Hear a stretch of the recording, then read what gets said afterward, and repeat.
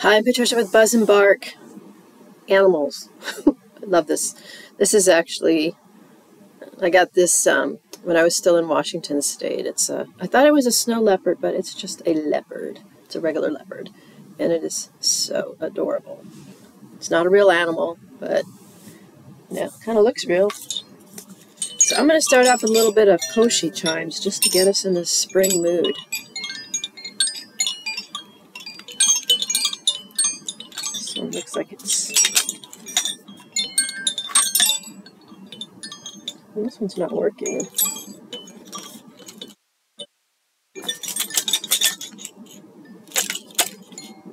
Usually if you turn it upside down, it unsticks it.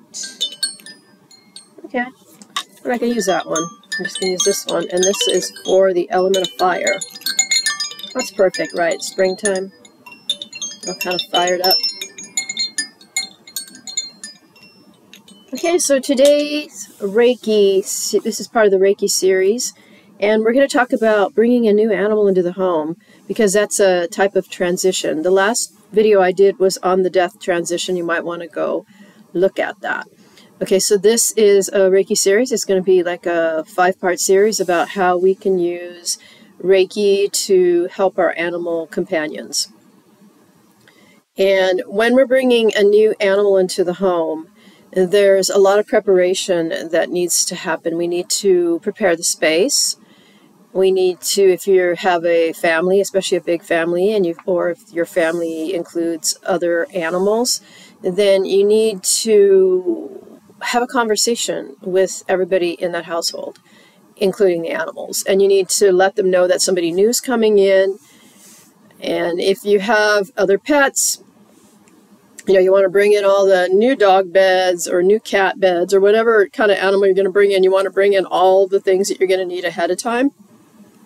And you can let the other animals sniff at it, or, just kind of, set some boundaries with them and say, okay, this is going to be the place for the new animal that's coming in. And you can talk to your animals like you would just talk to other people. They do understand. They can pick up, when we're talking, we actually have, we're visualizing things. We don't realize it half the time, but we're visualizing. So they're picking up on whatever we're visualizing. And you want to also remember, you want to keep things in a more positive light. So you don't want to have visions of the animals attacking each other, or you don't want to have visions of everything that could go wrong. Because if you do that, then what's going to happen is you're going to set up this new animal for failure, and you don't want to do that. So you want to prepare all the animals ahead of time. You want to prepare the people in the family ahead of time. If you're bringing in a dog, then you need to delegate the responsibilities, like who's going to be cleaning up after the dog, who's going to be feeding the dog, who's going to walk the dog, who's going to take the dog to the vet. Just get all of that organized ahead of time. You might want to get one of those big white calendars, the ones that you put on the wall, unless you do it all on the computer.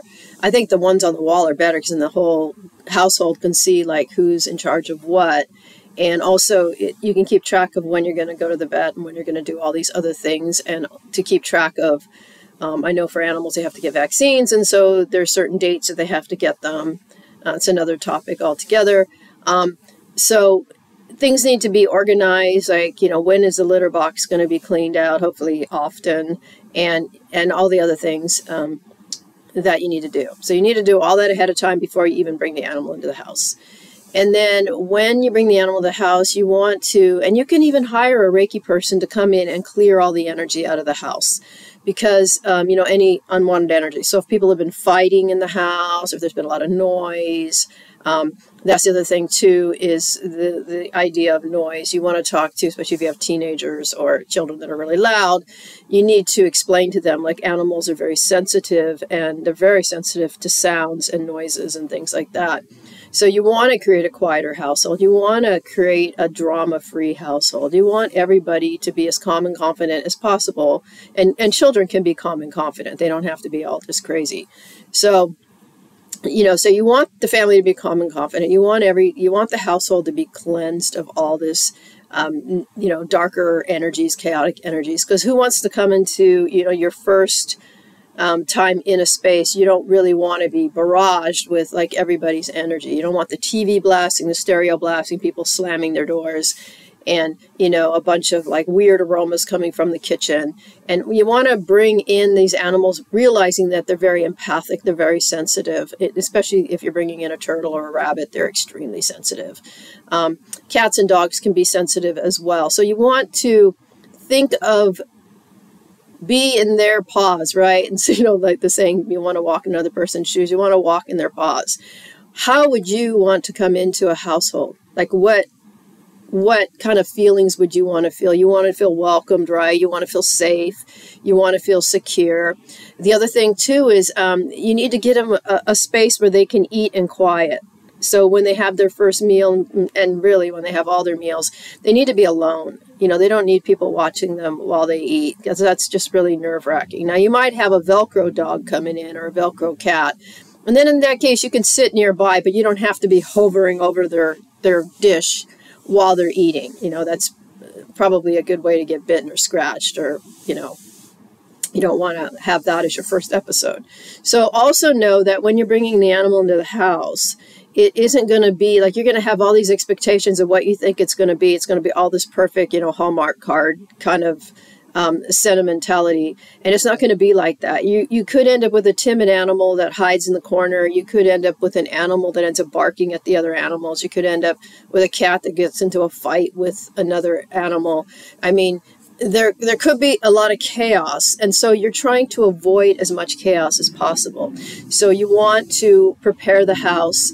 Reiki practitioners, some of them, such as myself, can actually, well, I don't do this right now, but they can go into a house and we can clear the energy, like from room to room, and or whatever the main rooms are, and we can clear the energy out and then bring in some of the unconditional loving light force energy, which could make the place way more comfortable for an animal. But we can also do that remotely by giving the whole family a remote or distance Reiki treatment for the household, for the family, for the animals that are there and the one coming in. So we can definitely do that. We can also do Reiki when the animal is already in the house. So maybe a weekly thing, maybe for the next 4 weeks or something, you hire a Reiki person to, like, 1 day a week, you know, to raise up the frequency of everybody and to help everybody be calm and confident and have a sense of well-being, because that's going to be very comforting for the animal as they're bonding with each family member. And also there could be some rivalry, like if there's children and they want the animal, they want to be the favorite for that animal, and so they're kind of like vying for attention of the animal. That could be very stressful to the animal as well. It's the animal's decision of who it's going to bond with, who he or she is going to bond with. It's not something you can force on an animal.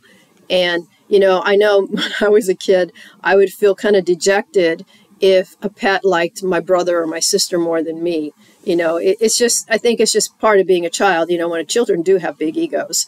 I mean, no one likes to really say it, but it's true, because they're developing their sense of more of the spirit and more of the emotional intelligence. It doesn't happen right away.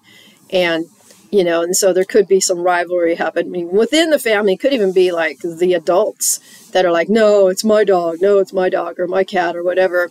And so there could be, you know, like maybe one person adopts the animal, but the animal ends up liking the other partner or somebody else more in the household than the person who brought in the adoption. So, you know, don't let your personal feelings get in the way of the well-being of the animal. Okay, so the other thing to remember is when you're bringing an animal into the house, no matter how much you plan, no matter how much you prepare, you really don't know. It's a wild card. You don't know how this animal is going to react. There could be no problems. It could be that the animal just immediately, like a golden retriever, just bonds to everybody and everybody's happy. Or it could be that the animal is having some behavioral issues, and you don't want to immediately take this animal back to the shelter wherever you got the animal. You want to work with, if it's a dog, you want to work with a trainer. If it's, you know, you could work with Reiki or animal communicator. You can do a lot of different things, but don't just automatically, you know, go, oh, this animal's problematic, they're digging in my garden, or whatever it is. We're taking the animal back to the shelter. That's very traumatic for an animal. And then for the next people who end up adopting that animal, if somebody ends up adopting that animal, it's going to be even harder for them to work with that animal, because it's going to have even more trauma piled on trauma. So you want to I mean, one, you want to do your research on the breed. You want to make sure that usually a shelter will do a home visit, and they'll make sure that you've got a high enough fence. They'll go through your household and make suggestions. The other thing you want to do is you want to get rid of any toxic chemicals that you have in your household, and that includes personal hygiene products. You want to replace it with natural products. And I'm not just saying this because I'm chemically sensitive. I'm saying this because animals are also chemically sensitive. And there is nothing sadder than an animal developing cancer because they've been exposed to certain chemicals in your household, which may be normal to you. And you have to remember they're more sensitive than we are. They have a higher metabolism because they live, a faster metabolism because they live a shorter amount of years than we do. They develop much quickly. And then there's those, those teenage years, where they've got hormones and all the rest of that stuff happening, just like, humans do during their teen years or even preteen years. So you got to remember a lot of different things. So you want to research the breed. You want to research the type of animal. You want to research what is toxic to them, like what foods can they eat, what foods are poisonous for them. You want to remove any poisonous houseplants, especially if you're bringing in a cat, because cats can sometimes chew on plants and they could get poisoned and die. And, you want to just make sure that your electrical cords and things are, you can get things to safely tuck them away. And you just don't want a bunch of cords all over the house, especially if you got a rabbit, because rabbits will actually chew on cords. Pet rats, all of the rodents will chew on cords and they can get electrocuted. And you want to make sure that the enclosure that you're putting them in, or the way that, whether you're going to be crate training for an animal or whatever you're going to be doing, just make sure that that's up to whatever the standards are for that particular animal. And, make sure that the food you're getting is high quality and all these things. And that brings me to budget. If you're going to bring an animal into your house, you really got to have a budget. Animals are expensive. If you're feeding them cheap food, then you're going to have cancer and diabetes and other kinds of diseases down the road that are going to be really expensive vet bills. I mean, that's what chokes people up, and that's when they end up dumping an animal off at a shelter because they can't afford the medical care.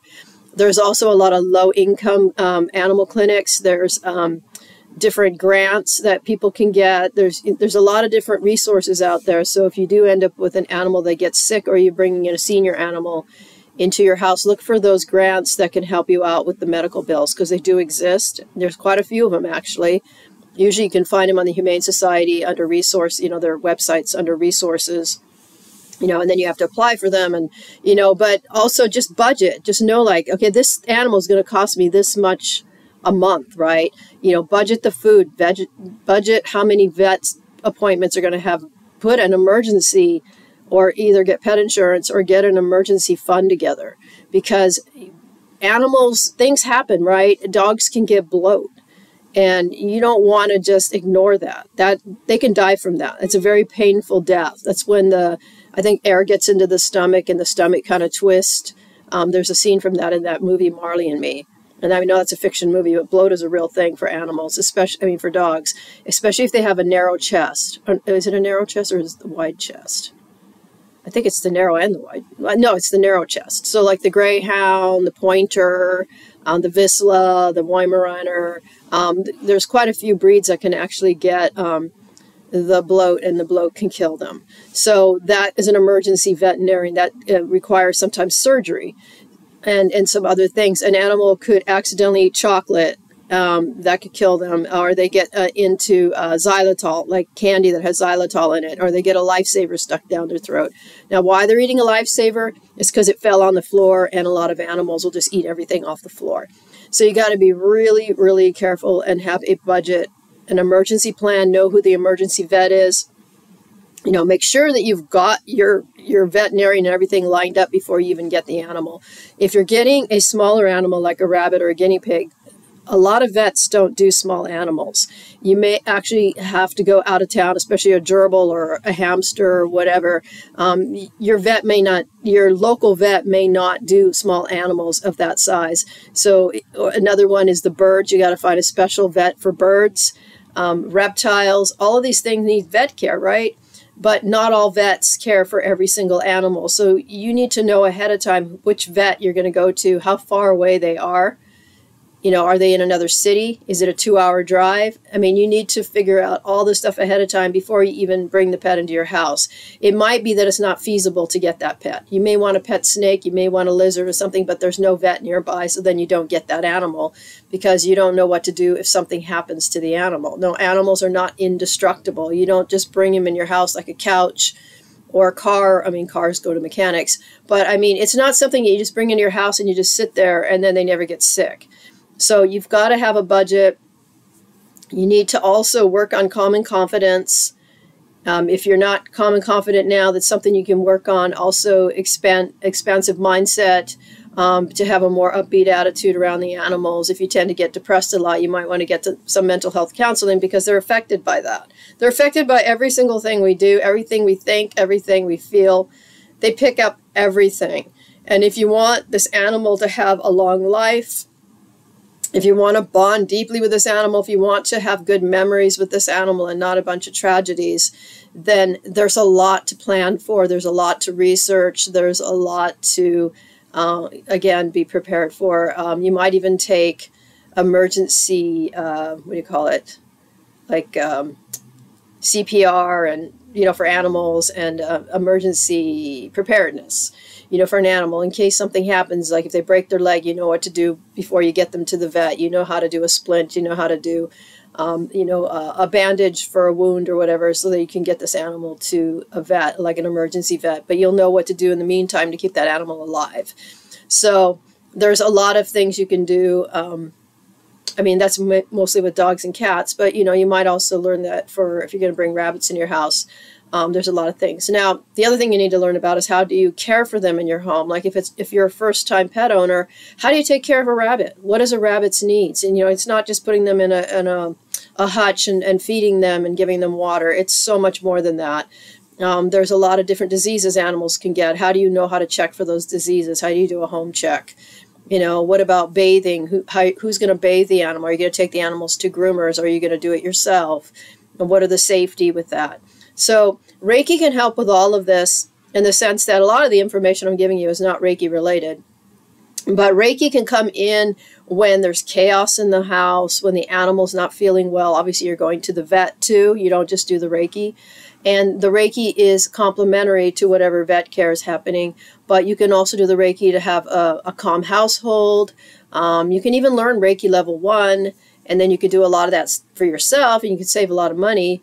You know, because the money that you would normally spend on a Reiki practitioner, you would spend on getting the training for yourself. You could do like Reiki level 1 is probably all you're ever going to need as far as working with your pets. But if you want to go further, you can always do Reiki level 2 as well. But it's good to know the basics, and also if you don't want to learn Reiki, there's other things that you can learn as well. You can even learn like basic animal communication so that you can, you know, feel the energy of your pet and bond more deeply with them. So there's a lot of different things you can do while you're bringing a new animal into the house. And again, get a list together, a checklist, you know, maybe a little notebook or something, and just write everything you need to do before you bring the animal into the house. Are you going to get pet insurance? Are you not going to get pet insurance? Where's the nearest vet? Are they taking new patients? You might find that you don't even, you know, you might have waiting list to get into a vet, even for just, you know, minor things. You might check your shelters to find out if they have vets that they have contracted that you might be able to get low income if you don't have a high enough income.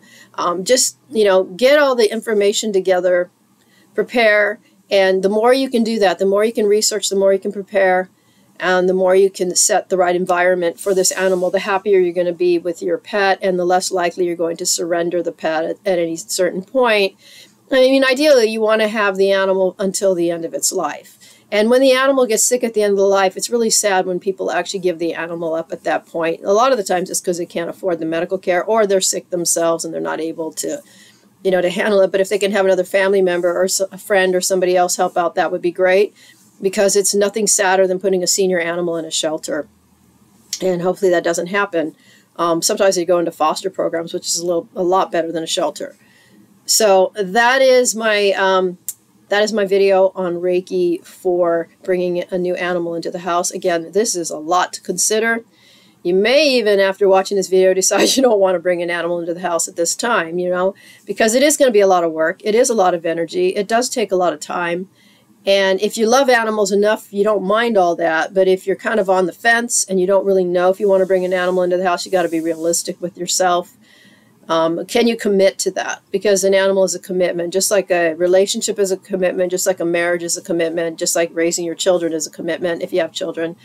Having an animal, having a pet in the home is a commitment. It's not something casual. It's not something that you just go, it's not a big deal. It is a big deal. So if you love animals enough and you've got the time and you've got the resources and you're going to bring an animal into your house, congratulations. And you might want to bring a Reiki practitioner on board or learn Reiki yourself. So thank you for watching. Subscribe, like, share, comment, please, because I'm building this channel. I want to build a community here of animal lovers, you know, people who really care for their pets, and also for new pet owners. And I am developing a coaching program. I hope to have it ready by July or August this summer so that you can become a cool and confident pet owner. So thank you for being here. Have a wonderful week with you and your pet bonding. And if you like these videos and you want to support this channel, I also leave a PayPal link below. Thank you and have a wonderful week.